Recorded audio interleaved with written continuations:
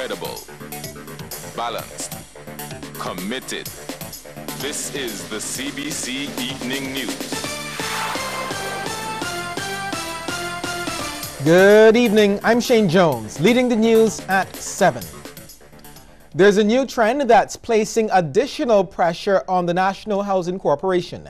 It was identified by Prime Minister Frundle Stewart, who was speaking during debate on the vesting of close to 6,000 square meters of land in St. Peter in the NHC. Prime Minister Stewart says more mothers are now asking their daughters who have children of their own to move out of their homes. That has created additional pressure because then these young mothers,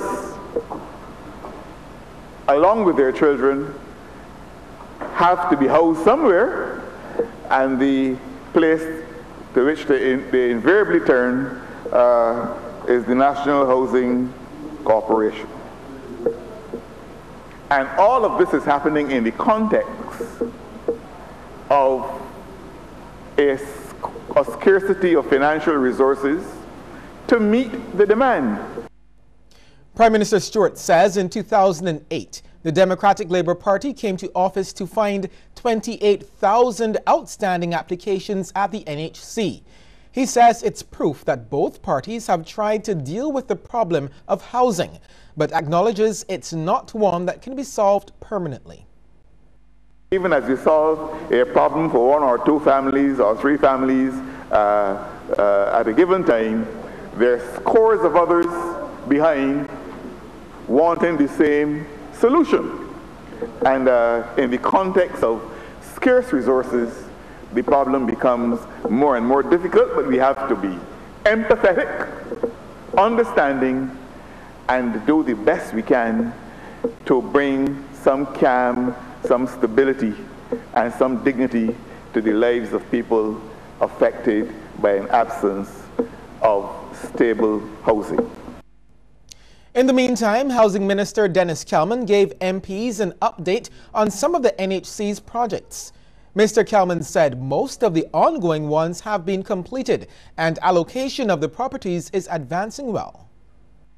And now we are at Parshland, where 89 properties out of 117 have been allocated, and we are in the process of completing the next 29 so that we can have a clean slate at Parshland also. We, as you know, previously we would have done Country Towers, we would have done Valerie, and we would have done Grotto. As it stands there, I'm told that just one more block with some minor work, and that will be all behind us. Mr. Kelman says the ministry is also concerned about agriculture on the island and is very careful about how it allocates land. In any country that allows all of its land to be used for housing and other things and not food is a country that should really stop and think. And that is why, in becoming Minister of Housing, I also had to make a very critical decision on lands that was owned by the Spring Hall Estates, or better owned by the BADMC, because one has to be very careful. We have to understand, and we will say sooner rather than later, that if we do not protect our food stock, that we are going to feel every impact that occurs in the world. The resolution being debated surrounds land which was the home of the old District E police station. It was first earmarked for tourism development by the Barbados Tourism Investment Inc., but was later deemed unsuitable. Well, one opposition member of Parliament is charging that there continues to be major issues surrounding the functioning of the NHC. According to MP for St. James Central, Kerry Simmons, there are people who have been on the NHC's waiting list for over 25 years. There are people there with families who applied to National Housing Corporation when they got the first job at age 21. And at age 49 are still not in a position to have gotten relief from the National Housing Corporation. And that means there is a systemic problem facing the corporation that intellects in this parliament have not been prepared to sit down and confront and wrestle to the ground, Mr. Speaker. That is the reality facing this constituency that I represent. St. Michael's Southeast MP Santia Bradshaw has called for a better system at the NHC to allocate houses.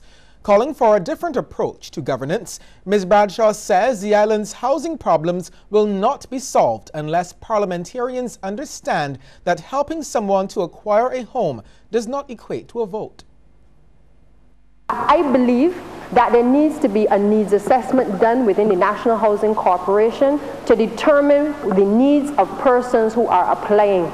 It is not sufficient to send people into NHC and because they know the minister that they're able to get housing, or because I write a letter that they're able to get housing. Those days are gone. And we need to have a policy where people have certainty in terms of knowing, okay, they're applying, or they send in the application, and there's a time frame within which the responses are given. And the government minister thinks that Barbados is ripe for conversation on social issues, particularly housing. St. James South MP and Commerce Minister Donville Innes says the time has come to accept there are some services government can only continue to provide to the most vulnerable. He says among the discussions has to be how to teach young people the value of investing in and ownership of property. Let us start talking about how we can empower a new group of entrepreneurs in Barbados, a new class of owners in Barbados who can really and truly transform housing in Barbados, who can drive the cost of housing down. Let us have conversation about how we can empower and encourage more of our citizens to feel that they can own a piece of the rock, not to feel that they have to depend on a handout from anyone. Let us talk to our young people about investing and saving and investing towards their future. Mr. Innes is also in favor of allowances on mortgage interest being reinstated, as well as the implementation of reverse mortgages to help the elderly who are living longer. The problem of homelessness in Barbados is growing to worrying degrees.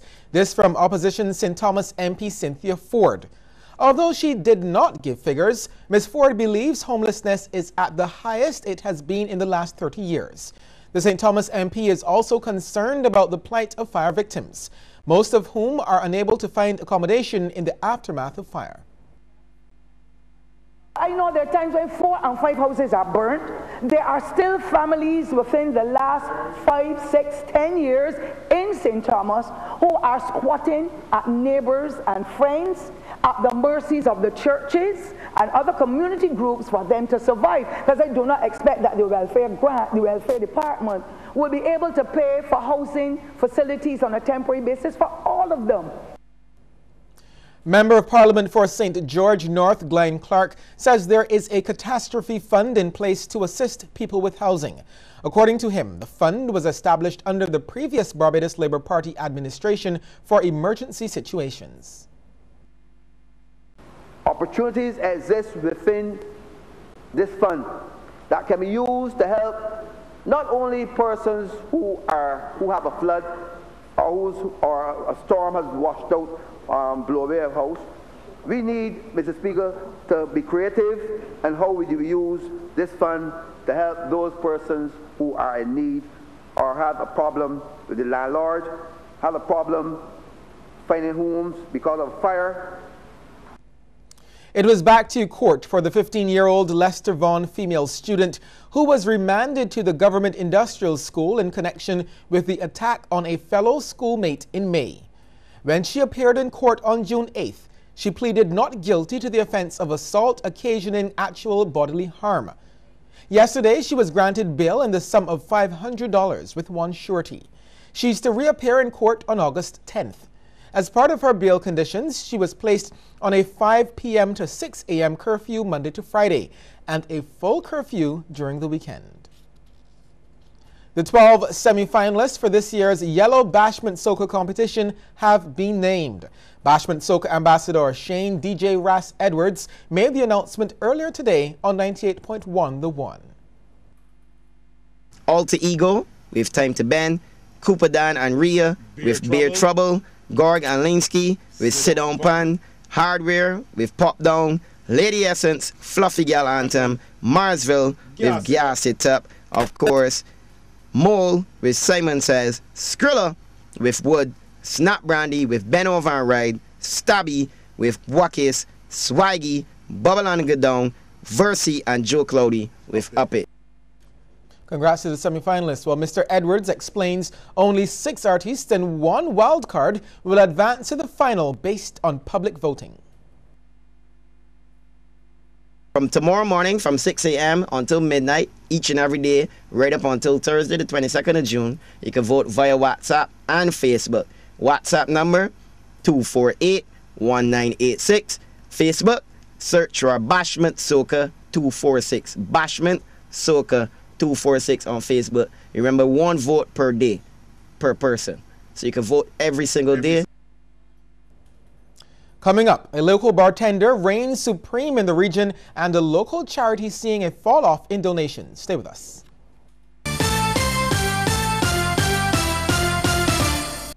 Yes is a beautiful word. It empowers us. It brings satisfaction. And since you earn up to 3% cash back on everyday purchases with the Scotiabank Gold MasterCard, that's a lot of satisfaction, a lot more often. Plus, you get a welcome bonus from the get-go. Scotiabank Gold MasterCard is the card that keeps on giving, so it's easier for you to create many more precious yes moments. Apply today. Have you or someone you know been diagnosed with diabetes? If so, it is important that you know about Glucerna. Glucerna is a nutritional supplement for people with diabetes and contains Carb Steady, which helps minimize blood sugar spikes. Manage your diabetes with Glucerna. Glucerna, nutrition for people with diabetes, designed for you. Don't let your data experience slow you down. Step up to Digicel, Barbados' fastest 4G network, more than twice as fast as the slow network. Get more with Digicel.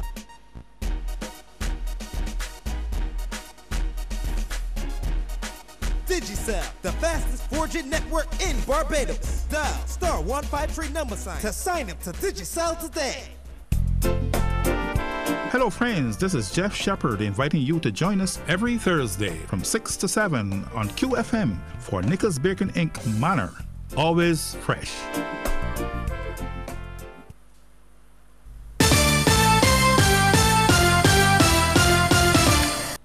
As Barbadians continue to anticipate the effect of increasing taxes following the budget, a local charity is foreseeing a fall-off in donations. That's the view of Public Relations Officer of Cancer Support Services, Antoine Williams. Given that the organization is heavily dependent on charity, Mr. Williams says this is cause for concern. So we are responding and asking Corporate Barbados to assist. And Corporate Barbados has its own issues as far as maintaining its profit margins and so on. Then one will appreciate that the reduction in support will come about. One can also appreciate that even the cost of purchasing items will also be a factor. So while at the executive level, we have not sat down and yet discussed it and looked at it in a very deep way, we are mindful that it will affect the work of the Cancer Support Services. Cancer Support Services is currently preparing for its annual conference to be held on June 24th. Mr. Williams, who recently underwent treatment for colon cancer, still believes people have several misconceptions about the disease. There's a lot of education that's necessary. We're still ignorant, for want of a better word, as far as what cancer is all about. We're still ignorant as far as the various stages. On learning that I was diagnosed with stage 4, a lot of people say, well, you're going to die now. That's it. That doesn't necessarily mean that. Stage 4 doesn't mean you're going to die. You can die at any point. Doesn't matter what stage the cancer is at. Stage 4 simply means that it has moved from one part, from the original location, and it has spread to another part of the body. That's all it means. Yeah. A local doctor believes Barbadians should get screened early for cancers. Jitu Nebnani made that plea at a regional medical fundraiser. His comments come as World Health Organization estimates suggest there'll be an increase in the number of cases of cancers in the future. Dr. Nebnani says early testing is one of the most effective methods to nip cancers in the bud. Early detection is called screening. So similarly, we can screen for prostate cancer, we can screen for cervical cancer with a pap smear, for breast cancer with mammogram. So for prostate cancer, how we screen, we do two things. One of them is a blood test. The Medical Alert fundraiser was organized by Patricia Ramsey to help fund a missionary outreach to Malawi. While we are here, we do one set of work, maybe a professional, and then when we go on the missionary field, we do many things, so we wear many hats. So we had that for 2 years. Medical Alert came about last year, and again we are repeating it because of the people were so enthused with what they heard and how it was presented, hence Medical Alert 2017. Many of the chronic diseases affecting Barbadians can be prevented or reversed. That's the belief of retired physician Dr. Maurice Smith. He says it only takes reprogramming our minds. In order to do this, Dr. Smith says people must first debunk some of the myths believed to be true over the years. As a gynecologist, I was told that you need to do a mammogram every year. I then discovered that the mammogram is the #1 cause of breast cancer. We've been told that cholesterol is the real bugbear when it comes to heart disease. You may not appreciate this, but over 50% of people who die from a heart attack have normal cholesterol. It turns out that cholesterol is of itself not the problem. Noting that government needs $750 million to provide adequate health care, Dr. Smith suggests controlling these conditions could make a significant dent in spending in this area. According to Dr. Smith, most chronic diseases are a result of a buildup of inflammation over several years. When the patient comes to see me and there's a lump in the breast and we diagnose cancer of the breast, that did not happen overnight. These conditions on average take 8 to 15 years to develop. Hence the reason that you can prevent. And if you catch it early enough, you can revert. The finalists for this year's Craig Nurse Memorial Scholarship Award have been encouraged to give back to the disabilities movement in Barbados. This message from President of the Barbados Council for the Disabled and President of the Senate, Senator Carrie Ann Eiffel. She was speaking during the awards ceremony where she presented the winner of the scholarship, Janelle Knight, and first runner-up, Gabriella Bovell-Niles, with their checks. Senator Eiffel urged them to remember to give back. You are at the point of your lives where you are pursuing your academics. This is wonderful. This is great. When that is over, do not forget to give back to others. The disabilities movement in Barbados needs all the support and encouragement it can get, and brilliant young minds like the two of you are a part of the resource that we need to tap into. Ms. Bovell-Niles, an amputee since 2015, studies psychology and sociology at the University of the West Indies, while Ms. Knight, who was diagnosed as deaf in one ear at the age of 2, studies medicine also at the University of the West Indies. She says the scholarship is about more than just money. It has really widened my perspective on disabilities as a whole. Anyone that knows me would say I'm relatively normal, because I have never allowed my disability to hold me back. This scholarship has made me proud of my journey. So here I say thank you to Craig Nurse for the opportunity and to Caribbean Catalyst for continuing throughout the years to keep his legacy alive. 12 of the country's youth identified as at risk have benefited from the first Barbados installment of the Princess Trust program. It came to an end yesterday at the St. Lawrence Primary School. The Royal Barbados Police Force partnered with the Prince's Trust International charity to facilitate the 12-week program here in Barbados. Team manager of the program, Inspector Roland Cobbler, says it's a personal development program aimed at assisting at-risk young people between the ages of 16 and 25. Can be described as being a significant aspect taken into consideration that it provides the Royal Barbados Police Force with a strategy for engaging our youth. The importance of such a program cannot be overemphasized, since this is the age range which young people have been identified as being more predisposed for becoming involved in antisocial behavior. Inspector Cobbler says the program broadens the horizons of its participants. The program is designed to help these young persons achieve an accredited qualification, complete activities to develop their English and math skills, uncover previous hidden talent and recognize their own strengths and ability, boost self-confidence and motivation, improve personal skills such as communication and teamwork, and assist them in connecting closely with the community through various community projects. Well, one of those community projects is the restoration of the reception classroom at St. Lawrence Primary. Team leader Constable Cornelia Daniels says the participants gave of their best. They came, they gave of their best, they came every day, found something to do. They looked around, they said they needed some curtains, we bought some curtains, we had somebody make them, then they came in and placed them. We also bought some bookshelves. They put together the bookshelves and installed them there on their own. Okay, we then undertook the task of packing away, because it was disorganized when we came, packing away, cleaning up, that sort of thing. And then we went round to the front of the building where we would have gotten some plants and planted a nice little a nice garden of Barbados, Pride of Barbados. Two of those participants were grateful for the experience.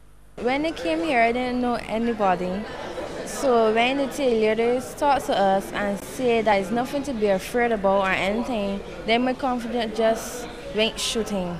So I met and I talked to everybody, know me or their friends and stuff. The program is pretty helpful because it has some people that came and was up in a corner, but then when they came to this program, they come out. So it's nice. We learn at the program, we do a hike, which was the first 2 weeks of the hike. We hike from Bath St. John to Fort Hill. After the hike, we camp up there. So basically what it is, the hike, when we camp, we have set up tents. New experience in me, I never set up a tent before, so that was a great experience. The 40-year program was started in England by Prince Charles, son of Queen Elizabeth II. This is the first year the program was held outside of the UK. The Barbados leg of the exercise Trade Winds has just concluded, and last night the military personnel involved got a taste of Barbados. At the Oistins Bay Garden, hundreds of participants from around the world were treated to the grilled fish, for which the area is well known, along with a wide selection of other foods. Entertainment was a major part of the celebrations, and Shanta Prince headlined an all-Barbadian cast. Veteran band leader Betty West provided a glimpse of what her band has to offer this year, showcasing models and dancers on stage. For me, this has been a privilege, and I wish they would often have more things like this in Barbados. It has been great. Not only my show, but the presentation of the dancers and everything was very, very, very exciting. It's the popular band leader's 26th festival, and she's pumped up for Crop Over 2017. Her theme is This Is My Island. Last year I got a few prizes, but this year I'm coming to take it all. I'm ready. I'm ready. I'm ready to make Barbadians proud and all of my overseas people. This year, as I said before, the name of my band is Welcome to My Island, and I'm welcoming all the people who have, I should say, the visitors from the various parts of the world who has been supporting us over the year, and especially now for Crop Over. After the break, we'll take a look at stories making headlines across our region.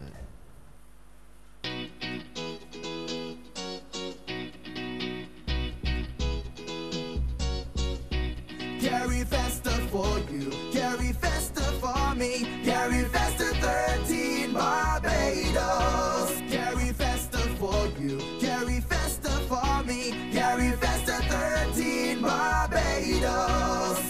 Over the years, since the 70s, they've come together in the Caribbean. Talented artists inspire creativity. Every territory exploding culturally. Gary Festa for you, Gary Festa for me. Gary Festa 13 for everybody. Mutual heritage, regional unity. Gary Festa 13 Barbados. August 17th to 27th. Visit GaryFesta.net. Are you positive? You are negative. HIV free. Are you positive? You are negative. Get tested and see. Are you positive? You are negative. Are you okay? Are you positive? You are negative. Get tested today. Live Up, the Caribbean Media Alliance, in association with Scotiabank, PANCAP, and local ministries and departments of health, are for the 10th anniversary of Regional Testing Day, providing free HIV testing and counseling. Visit us online at iliveup.info for a schedule and full list of testing sites. Shouldn't you know your status? Live up for those you love, protect, and respect. Come on, get tested. Are you positive? You are negative. Live up today. Investigations are now on hold into an alleged plot to assassinate Guyana's president. More in this report. Police have indicated that the investigation into the alleged plot to assassinate President David Granger has been put on hold because investigators can't seem to locate the mastermind so that a confrontation can be done between the mastermind and the hired assassin. But Nightly News at the weekend spoke with the man who was allegedly approached to take out the president. He told us that it's far from the truth since he sees the mastermind every day. This was not done since every time I go there like 5 times, but they keep claiming that he's not in the country. This is what they're telling me, but I'm his neighbor. I'm seeing him every day going in and coming out, going in and coming out. So that was told to me from the police. I was also told by the police that whatever message or whatever report they got from the telephone company, they are the police, they could put in what they want, they could take out what they want. You understand? So up to them, whatever information they give the legal advisor, this is what the information they can get. The privately owned Stabrook News quoted a police source as saying that it was the police legal advisor who had recommended that the investigation be placed on hold pending the confrontation. Tell me exactly the last time you saw the man we were speaking about here. Last night, probably about 12:30. Coming in to his house last night. Whenever you see him, do you inform the police? The police don't take no calls from me. All they say, sir, whenever we need you, we're going to call you. Whenever we need you, we're going to call you. He is accusing the police of buying time to sweep the investigation under the carpet. Barbados can boast of having the best bartender and chefs in the region.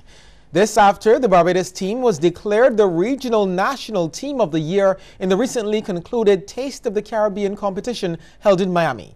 The team members were publicly hailed at a cocktail reception held at the Mount Gay Visitor Center.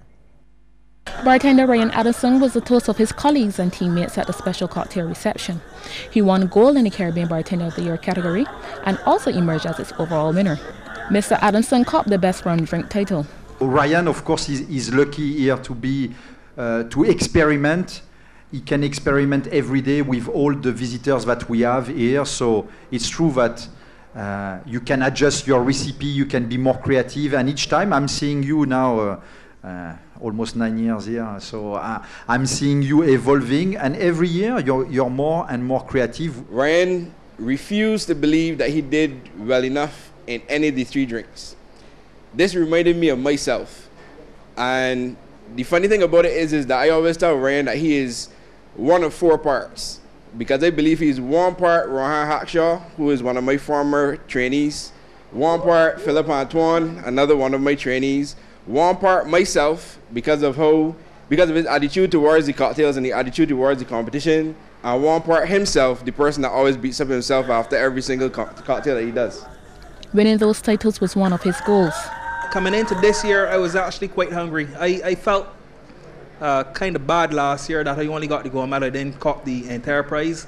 But the team actually comforted me by saying, you know, I didn't do too bad. Goal, they were satisfied with the goal. I wasn't.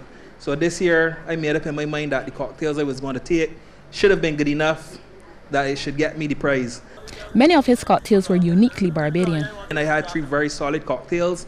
One cleverly crafted cocktail called TNT on tea at tea, and it was served with a tea time biscuit. So